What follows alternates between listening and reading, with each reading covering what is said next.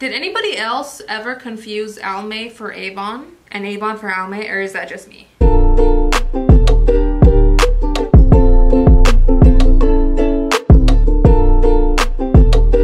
Hi guys, welcome back to my channel. Today we're going to be reviewing a foundation. I didn't know if I was actually going to review this foundation. I was very hesitant. That's the word I was looking for. Very hesitant to review this foundation because I never really hear about this brand, especially not on YouTube, literally ever. But found this foundation a long time ago, BQ, before quarantine. And I was curious about it because it reminded me of a foundation I used to wear like years ago. And I mean like BA. Before autumn time. I missed that foundation. I can't remember the name of this foundation off the top of my head because my brain's not working right now because I'm on my period and all my blood is rushing to my lady parts instead of my brain parts, you know.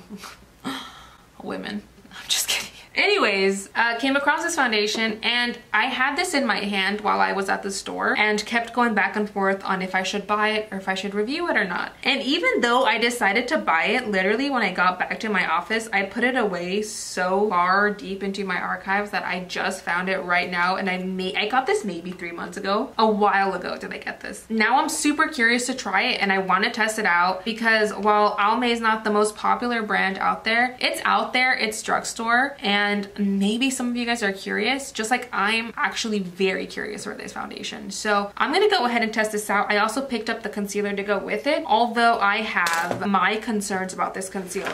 I might have to mix it with another, where did it go? It is the Almay Skin Perfecting Comfort Concealer. Also, by the way, this is the Almay Skin Perfecting Comfort Matte Foundation. Everything about that sounds good. However, I did use this concealer to clean up my brows today and prime for my eyeshadow, and I'm nervous. I didn't exactly love the way this concealer blended out. I don't know how we're gonna do with this, guys. I almost want to use this on my skin first and then use the foundation after. Just the way I saw it blend out on my eyes, like I'm worried. So that's what we're gonna do. I'm just gonna go ahead and prime real quick. I'm gonna use the Happy Hydration Cream from e.l.f. and then I'm also going to prime with the Puff Puff Primer from e.l.f.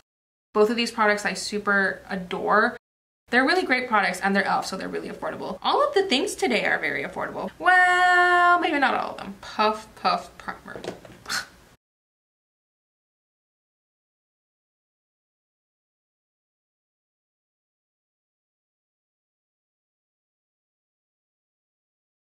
Yeah, you guys, I don't trust it very much. I am just gonna go ahead and apply the concealer now before foundation, which you can do. Scott Barnes taught us this. I'm just honestly afraid of how this is gonna work over another layer of something, you know what I mean? And I feel like because this is very moisturizing primers I worked with, it'll just work with it better and it'll help me blend it out better, because honestly I'm just afraid of it catching on the foundation, if that makes any sense. That is why we're doing that. And I'm gonna go ahead and blend it out with this little beauty thing. Pretty sure this is from ColourPop if I'm not mistaken. Oof. Ooh, I don't like this. Oh, I hate this. Yeah, I don't like this at all. Oof, this is not blending out. I have never been so happy over a decision I've made in my life. Ever. Oh, this is bad. Oh, this is terrible. Oh, this is god awful. Not cute at all. Oh, this blended out to nothing. Oh, we love that. Oh, that's the best. That's my favorite. Yep, love that, love that. And it's very cakey. Foundation? I am so nervous. I actually really wanted to look cute today. And I know I am gonna look cute because I am who I am, but still, I really wanted to look cute today. Okay, so again, I'm gonna go in with the foundation. I got mine in the shade 140 Cool Fair. One thing I do remember about this foundation is that the selection was not the best, and I could not find a better skin tone to match me. Ooh, this dispense. Terrible. Oh, what a great makeup day we're having, you guys. Drag queens don't even need this much foundation, sir. Oh no. Oh no. Oh no. I'm gonna go in with a brush at firsties, you guys.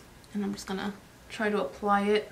This is way too much. Even what I apply to my face is probably too much. We are having such a good makeup day. Yep. Okay. Yeah. Oh, this is terrible. This is so bad. I love it. We love when we waste our money. We love it. I need a mirror.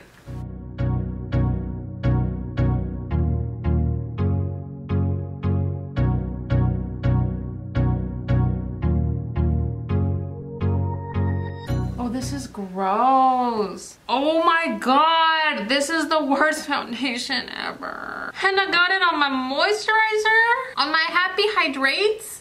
Bitch, this is disgusting. I've never, oh my god, this foundation is terrible. Oh, this foundation is bad. Oh my lord, this is bad. Ooh. This feels disgusting. Oh my god. Yo, when I tell you that even the way that the foundation builds on top of the concealer is terrible, and they were formulated for each other. I hate to slander a product so much, but goddamn. Who raised you?